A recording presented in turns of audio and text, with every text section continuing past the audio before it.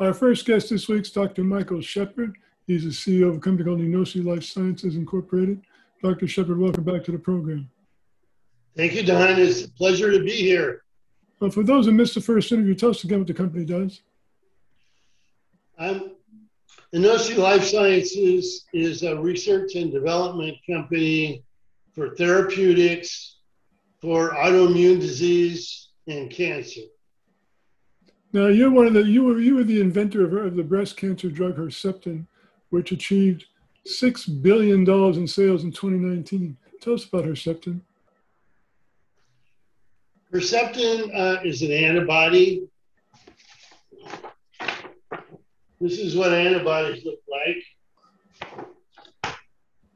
It's the first antibody that could ever be used to treat a disease like breast cancer.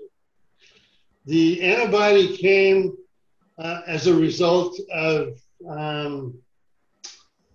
my laboratory work, which was focused on finding a way to treat cancer that would not hurt the patient, only hurts cancer cells. This antibody, what we did with this antibody is we found a target on cancer cells, including breast cancer cells, that really doesn't work on normal cells. So by attacking it, we could attack cancer cells, but not normal cells. It was a big breakthrough in oncology because it was the first time that anybody had created a therapeutic this specific. Herceptin does have some side effects, but they're all manageable and they don't hurt anybody really. So I'm happy that I was part of that, and I've been doing similar work ever since the Herceptin days.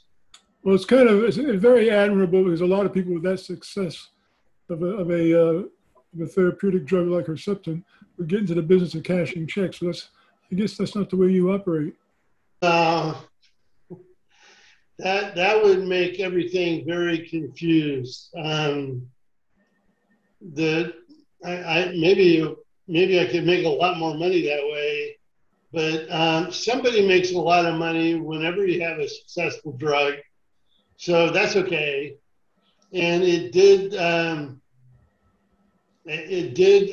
enable me to do a lot of very novel things through the rest of my career. So but mostly I'm thinking about new cancer drugs and drugs for other diseases that are similar in that they won't make patients sick. In autoimmune disease, for instance, the same chemotherapeutics are used as are used in cancer.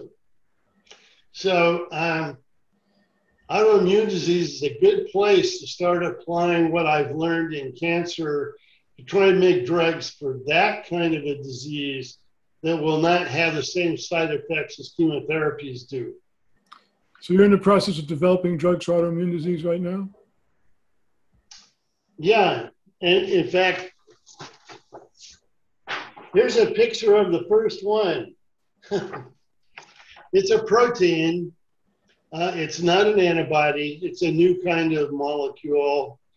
And the idea with this one is we have identified a target that exists on immune cells that is specific for rheumatoid arthritis and other autoimmune diseases. So by targeting that particular thing, we think that we can very much improve the safety profile and the efficacy of drugs used to treat autoimmune disease. What's the average amount of time? I mean, I know it's a difficult question. What's the average amount of time from going from the diagram like you showed us to a successful drug? From the diagram I showed you, that's already about 3 years of work. So the diagram's good, but then to get from the diagram to the clinic is at least 3 or 4 years. And then it's at least 5 years for clinical trials, and then about 2 years for regulatory stuff. So 10 years is probably about right. Now, you've got an offering that's available to both accredited and non-accredited investors. Tell us about that. Yeah, the offering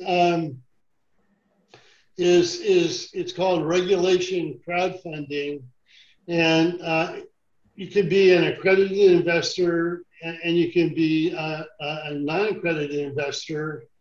A minimum investment is $500, and the shares are $10 each. Why did you make the decision to open it up to non-accredited investors? Well, the idea is people often want to invest in ideas like the ones that we have here. And so that's what we're doing, is giving everybody an opportunity to invest in it before we go to the bankers and venture capitalists.